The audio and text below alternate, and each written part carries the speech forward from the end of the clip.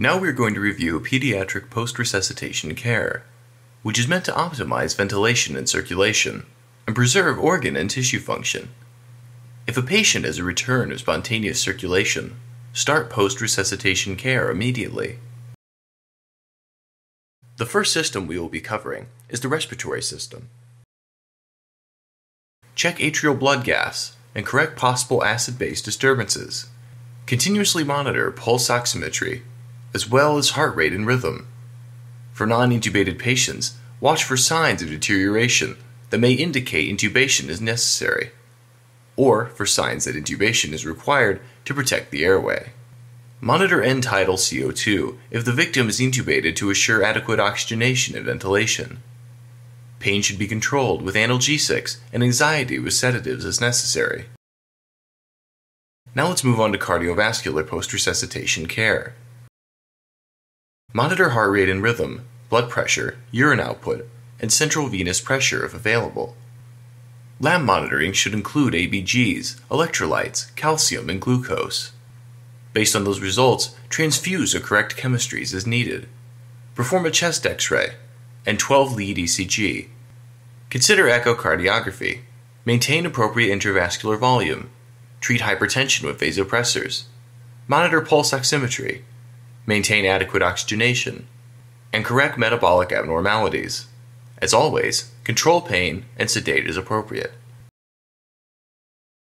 Next, let's review post-resuscitation care for the neurological system.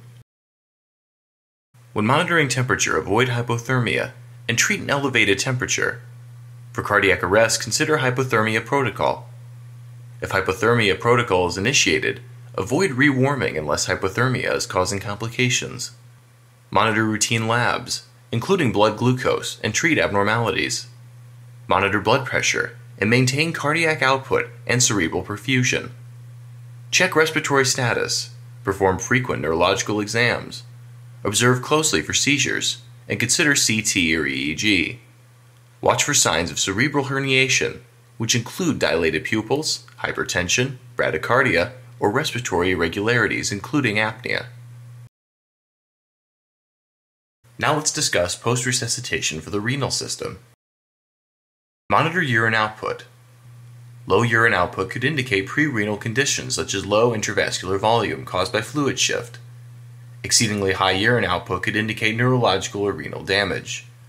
Monitor routine blood chemistries, ABG and acid-base disturbances, and urinalysis.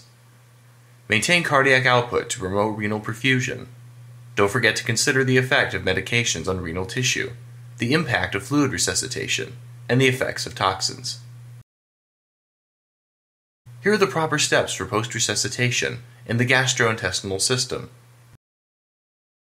Monitor NG-OG2 for patency and residuals and perform a thorough abdominal exam.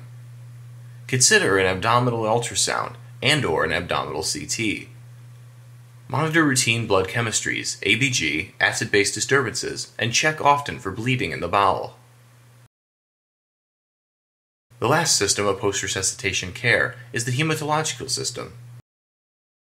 Monitor complete blood count and coagulation panel. Transfuse as needed to correct thrombocytopenia or replenish clotting factors, such as with fresh frozen plasma. Use calcium chloride or gluconate if massive transfusion is needed. Lastly, monitor for and correct any metabolic abnormalities that may arise post-transfusion. Here's the pediatric post-resuscitation care algorithm. Please take this time to study the algorithm in your provided manual. This concludes your PALS course. Thank you for taking PALS with us at NHCPS, and good luck on your certification exam.